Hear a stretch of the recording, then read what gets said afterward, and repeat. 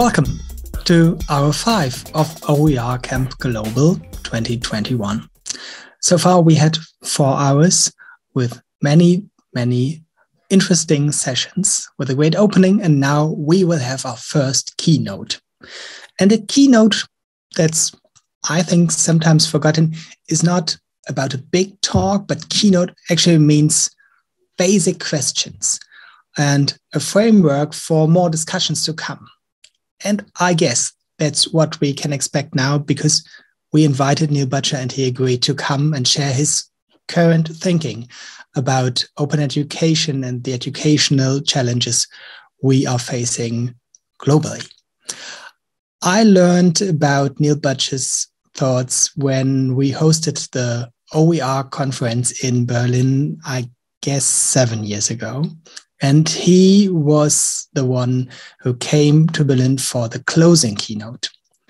And there was only one complaint, and it wasn't to Neil, but to us, the organizers, because the complaint was there were so many interesting thoughts, and now we have to go home because it is the closing keynote. And actually, we would need 2 more days to discuss the ideas that we learned from Neil's keynote.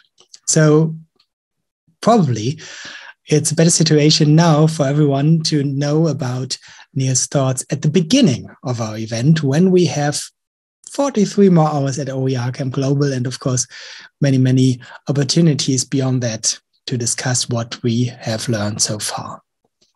Neil Butcher, he's based in South Africa, is a consultant. That means he is providing policy and technical advice and support for all kinds of educational institutions. He used to be an employee at the South African Institute for Distance Education. I think that is now really long ago, 20 years ago or something. Now he is the director of Neil Butcher and Associates, and he's working with several institutions at a global level, including UNESCO, which is important for our events today, and with the Commonwealth of Learning. He works with OER Africa. He is their OER strategist. He's currently consulting the World Bank, and probably we get some insights from his work when he will now provide us with his keynote, My Journey Towards Openness, reflections on why we engage with open licensing. We agreed to have a talk for 35 minutes and the Q&A afterwards. If you have any questions and comments during the talk, please feel free to put them to the chat and I will read them out after the talk. Please be aware that the session is recorded. The Q&A will not be part of the recording. Now, I'm very excited and would invite Neil Butcher to go to the stage, share his slides, and we will learn from you now. Thanks.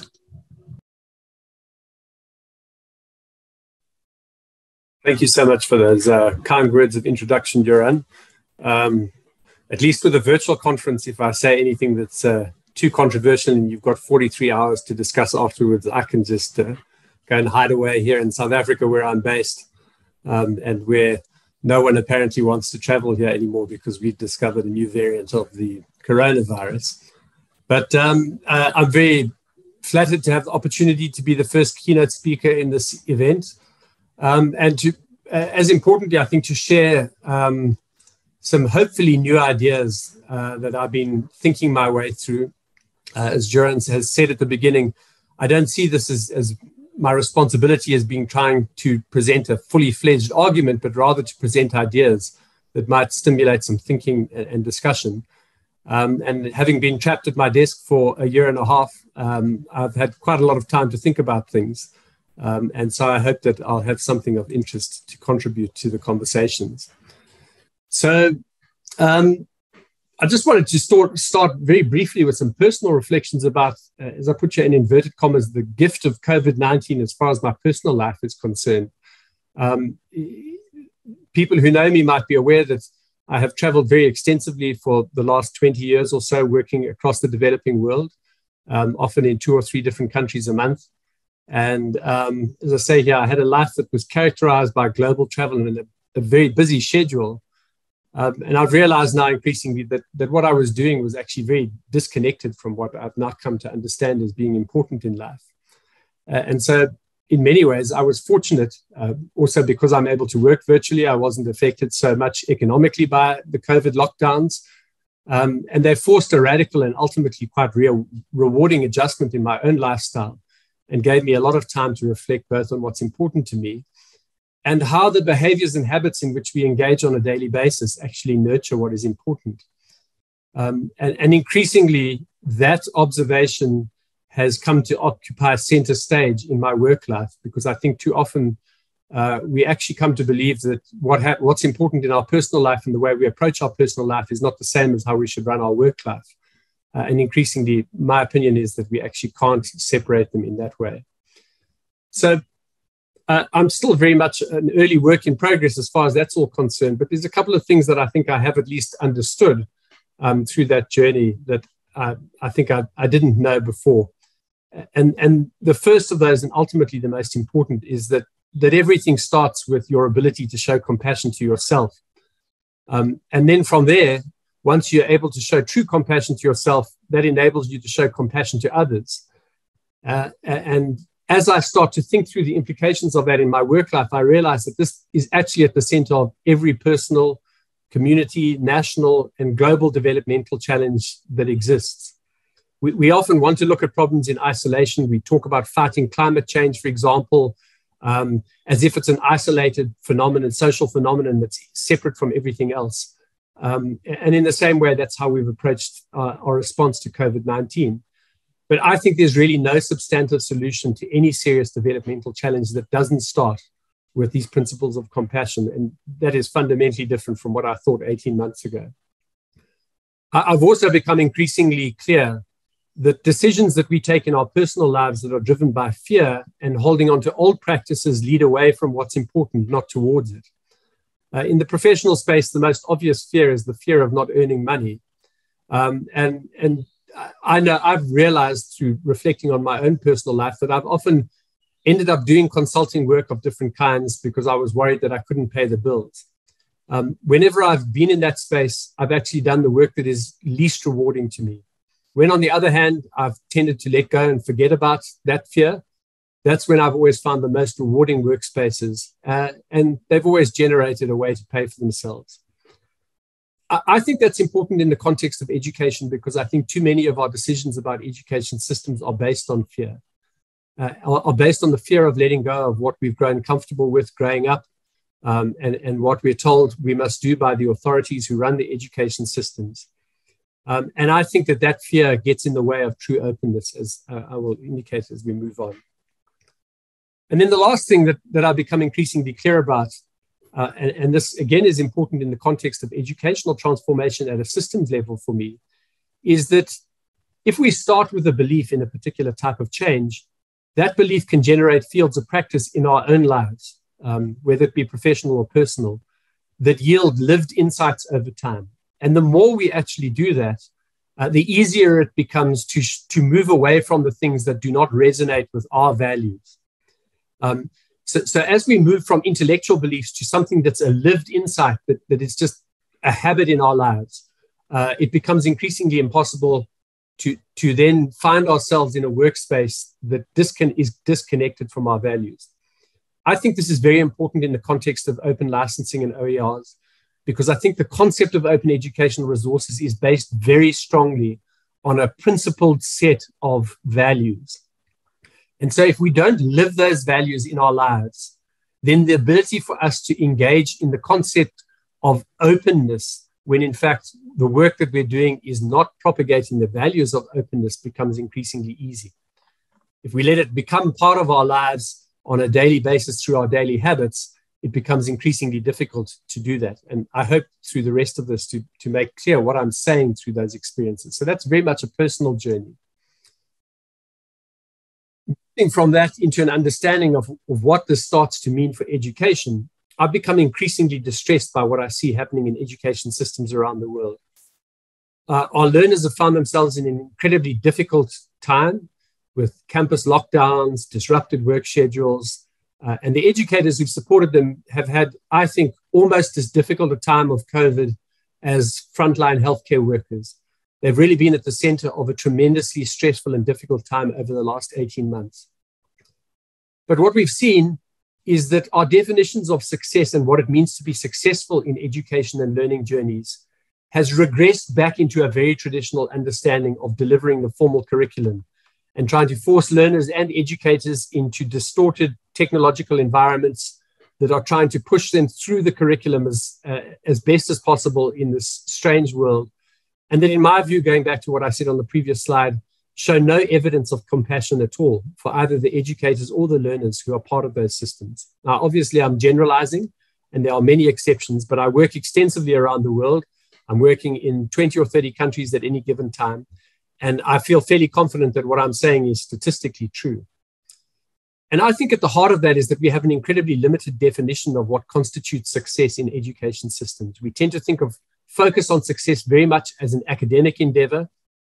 And to the extent that we're thinking about what success might look like after academic activities, we focus very strongly on the economic dimension of success, the financial success. What will a person be able to do in their livelihood once they've finished learning?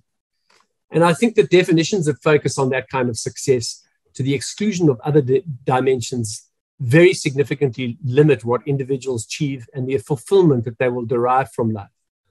And again, for me, if we start to think about a concept of openness and how open licensing can contribute to true openness, I think it becomes essential that we start thinking about success in much broader terms. Those definitions, in my opinion, ought to take into account contextual and cultural terms. They also obviously would not ideally be defined in purely individual terms, given that we are social beings who depend on functional societies for our own well-being. And I think that what we're seeing, and I think COVID is just the first phase of this, is we're starting to realize that nation states are an increasingly limiting paradigm for conceptualizing what it means to be part of human societies. Problems of things like climate change, the fourth industrial revolution and the economic dislocations that it causes, pandemics, obviously, these are all problems that don't respect national borders. And if we think only in terms of solving those problems by thinking about only our country and not other countries, I think we're doing ourselves a massive disservice. So success, I think, needs to be reconceptualized, both at a lower level in terms of what individual success looks like and right up to a much more global definition of success. And I think that a number of accumulated myths about success need to be engaged and challenged as we define our own parameters for success. So if we think about what that might mean in an education system, I think that rather than thinking about education systems as primarily having a responsibility to graduate learners through formal curricula and structured programs, we might consider that one key definition of success or key goal would be to provide people the ability to define their own meaning of and criteria for success and to be able to measure those their own achievements against those criteria. And particularly, I think, to see this as a dynamic process that shifts with changing circumstances, experience, and accumulated knowledge. In other words, my definition of success as a 51-year-old is very different from what it would have been when I was 24. And I think rather than seeing that as a problem, we should actually be teaching people the skills of being able to continually redefine their notions of success. Our education systems are really not doing that at all at the moment.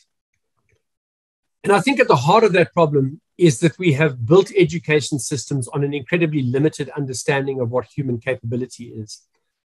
Education systems are very, very strongly focused on developing the capacity of the rational mind. In other words, that conscious part of our brain that is capable of conscious thought. But if you just look through what I've got on this slide here, I think science is demonstrating to us in no uncertain terms that that very narrow focus on the rational mind is a massive understatement of the true capability of the human organism. So if you just look, for example, the conscious mind, according to neuroscience, engages in about 40 conscious bursts of activity per second, compared to 1 million operations per second in the non-conscious mind. We spend no time in formal education systems helping our learners or our educators to actually understand and manage what's happening in their non-conscious minds. Everything is focused on helping them to control rational thought in their conscious minds. It's very clear increasingly that focus sets people up for failure, not for success in the long run, in a wide range of ways. We also see, though, that brain is connected right throughout our body with a number of nervous systems and flows through also into our gut biome. Those of you who followed COVID with interest, as I have, will see the extent to which the connection of different elements of our body has a very significant effect on the way in which COVID has tended to affect people. And at the heart of a lot of that is what's happening in our gut biome and what's often called the second brain that's working there. So if we're not teaching people how to manage that integrated system effectively and how to use it in order to make sure that the rational mind can actually function optimally, we're really not comprehending even remotely what true human success looks like. And I think the emerging knowledge on epigenetics, which obviously is at the heart of the RNA vaccines as well in many respects, is showing us how behaviors and the environment can cause changes that affect how our genes work. And again, we're not engaging with this at all. We're still continuing to run our schooling and university systems off learning paradigms and knowledge bases that are based in theories from 15, 20, or even more years ago, and that have taken no account of what we've learned on the scientific front. So I think education systems have become incredibly rigid and closed, and that then raised questions for me of what we mean about open licensing. So I think when we think about journeys to openness, we actually have to start by asking what we think the real building blocks of success are, given everything that we have learned in the last 20 years, the vast majority of which has absolutely no role to play in the design of modern education systems. And we should keep returning to that question every step of the way. In other words, we shouldn't allow proxies to come into place that swap one thing out for another thing. In the world of open educational resources, I think the single biggest mistake that we've made is we have tended to confuse the use of open educational resources with the quest for openness in education systems, and assume that simply by using open educational resources, we are actually creating more open education systems that will enable people to achieve success on something along the lines of the kinds of definitions and parameters that I've supplied in the last few slides. So, sorry, that may all seem quite esoteric to you all, but I actually think it's fundamental to the redesign of education systems. We have to recognize, and COVID has given us the opportunity to recognize just how dysfunctional, closed, and rigid our education systems are, and how resistant they are to the new ideas, innovations, and changes that we know of in knowledge networks, but that do not permeate through our education systems at all. And we need to stop pretending that just because we're using open licenses, that somehow that means we're affecting meaningful educational transformation. We have to keep coming back every time with every decision we make to ask ourselves the question, is what we are doing likely to lead learners to long-term life success in a broadly defined set of dimensions? Or is it simply replicating what we've done in the past, which has not served our purposes, which has made a major contribution to exacerbating the dreadful effects of the COVID pandemic because of the ways in which people have responded to it, because they haven't developed the capacity to learn how to think and behave differently. And we need to learn from that to make sure that when we get into the next round of global crises, which I think climate change is most likely to be the single most likely candidate to force us to a next level of development, we need to make sure that we have education systems that are helping people to learn in ways that prepare them for that world, not for the world of 100 years ago for which these education systems were designed. So for me, open learning in education systems is really about a number of key principles which exist in tension with one another. Learner-centeredness is one, the principle of lifelong learning and preparing people for lifelong learning, not just focusing them on achieving the qualification. Flexibility of learning provision. We've seen some great success stories with how flexibility of learning provision has enabled people to learn in these difficult times. But flexibility, I think, means many other things as well. It means that we shouldn't only think of learning as happening through formal educational systems and processes. People learn in a number of ways. And if you look back at that kind of structure of the human organism that I presented to you earlier, we are actually designed to learn as a species. The problem is our education systems have systematically destroyed our capacity to learn as an integrated organism. And what we need to do is to recapture in our education systems a nurturing for that learning capability, because that is actually innate in human capacity, in my opinion. And so that also would then mean that we would seek to remove barriers to accessing learning. We've got lots of technologies to enable us to do that, but we're not using them effectively for that purpose. We're using them to replicate traditional models and systems, recognizing what people have done before and giving credit to it, et cetera, et cetera. So there's a number of different principles that cluster around the concept of open learning. In the world of OER, though, we very often tend to say that open education practices are practices that involve the use of open educational resources.